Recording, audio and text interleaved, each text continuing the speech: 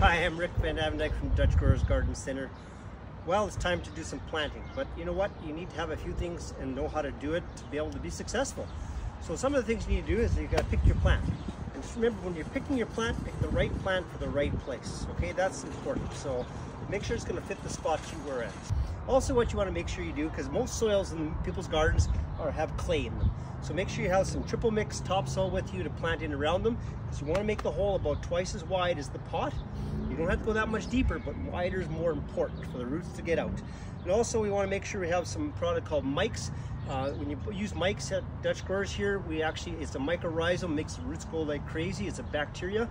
It actually will give you, because it works so well, we'll give you a 5-year guarantee, so your worries about whether the plant's going to live or not is diminished, because this helps the plant survive a lot better. So let's start planting.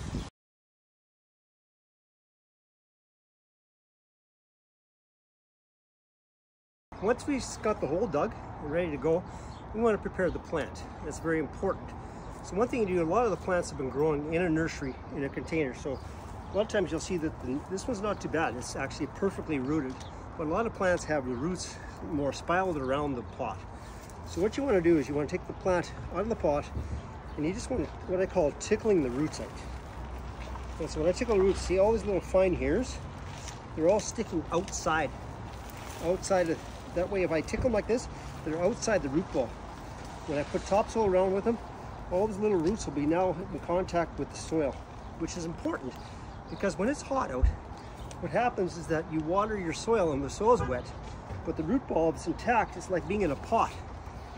So what'll happen, the sun will hit these leaves, these great big leaves that are on the beautiful flowers, and it'll basically suck all the moisture out of the root ball, and it can't get outside. So when you're watering, make sure you're watering right at the trunk. So that you're watering this root ball in this soil, okay? Not necessarily the soil will be still wet around it from the first time you watered it. But almost every day, if it's 30 degrees out, this root ball will dry out just as if it's sitting in the garden center. We water every day, sometimes twice a day if it's really hot.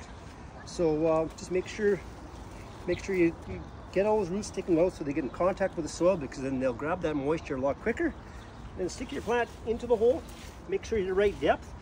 This one here I planted a little bit deep, so that's okay. I'm going to bring it back out, and I'm going to put a little bit of soil back in the hole.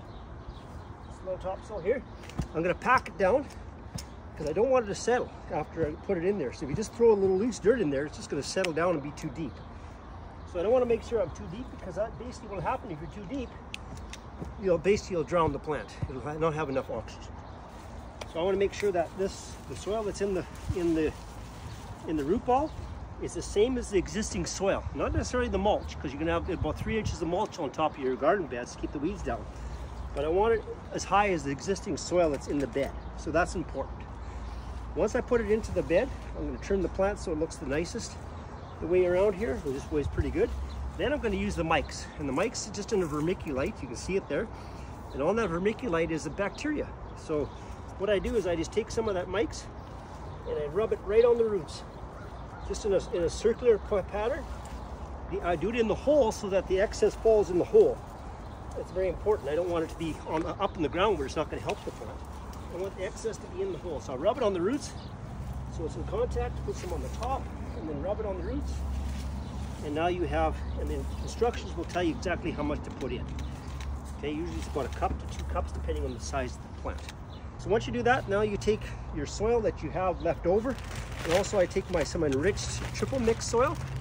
It comes in the bags, and then I'll just sprinkle this around the plant, all the way around the plant, so it has some nice rich soil that's in contact with all those roots that I put out. And now that's just a nice fluffy soil with the plant would love. And then I take my excess soil and I'll fill it in around the plant. And really give it a good watering. Now what you're going to do when you're watering this plant, you're running the water at least 3 times. So I'm going to let it soak down, because it takes a while for the water to penetrate down. So I'm going to water it, I'm going to let it soak down, and then once it soaks down, I'm going to give it another watering again, let it soak down, and then I'm going to give it another watering again. And then once you do that, then it'll penetrate right down through the root ball and all the soil that's around it. This variety here is called candelabra. It grows 3 feet by 3 feet.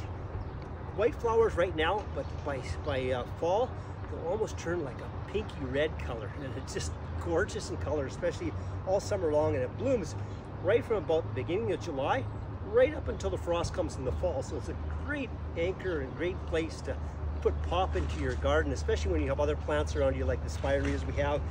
We have this burning bush which turns red in the fall as well. It just gives lots of color. Like I said, with the 9 barks here, it just finishes off this whole bed. Come check us out here at Dutch Growers. We have lots of experts to help you out picking that right plant for the right place. So check us out at the corner of Vatchers Drive and Central Avenue underneath the windmill, or on DutchGrowers.com.